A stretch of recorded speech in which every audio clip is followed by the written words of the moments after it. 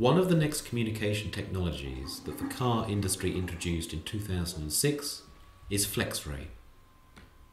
With FlexRay, as with CAN, the roads are shared and all data is broadcast. What differs, however, is the organisation of the road access.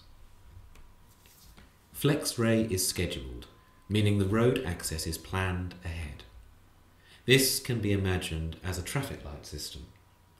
Whoever has a green light can send its truck onto the road. In its main use, the traffic light cycle is static and the system has a deterministic behaviour.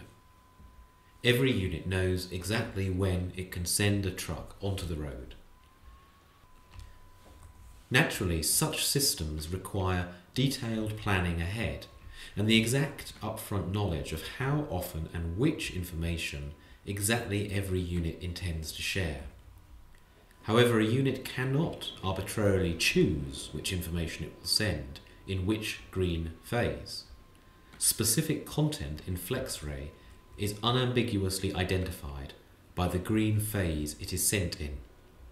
While CAN uses the number plates for identifying content, FlexRay uses the traffic light timing. Having a deterministic schedule has the advantage, however, over CAN that interested recipients who've been told the schedule in advance know when to expect information and only then have to observe the road.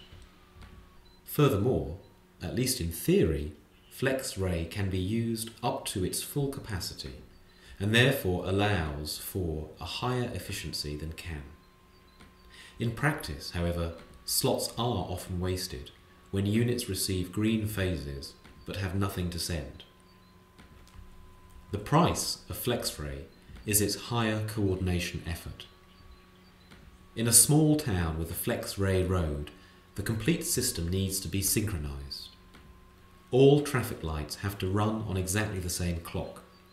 All households and factories need to synchronize their internal processes to that same clock.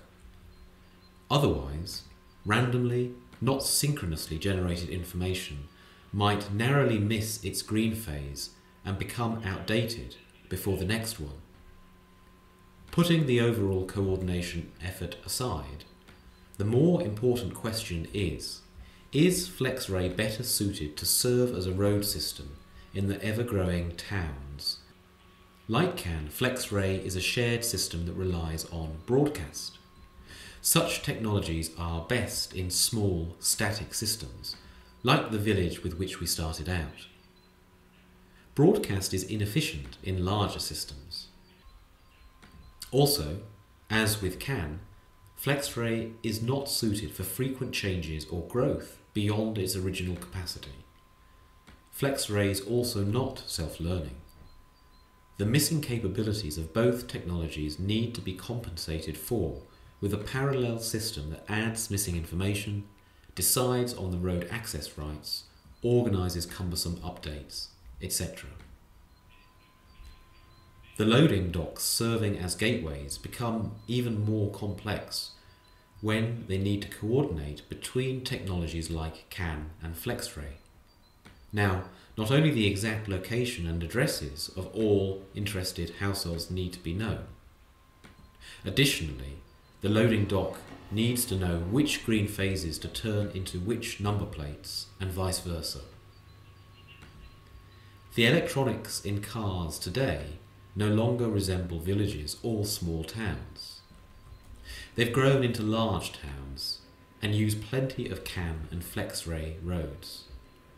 Despite the shortcomings that have been discussed regarding each of these technologies, they obviously work. The question is, do they always work well? And will they still work when cars adapt from large towns into smart cities? Future smart and especially self-driving cars can be expected to adapt and change constantly and to grow, shrink and renew themselves over their complete lifetime. Some self-learning capability is required. So, how does Ethernet meet these requirements?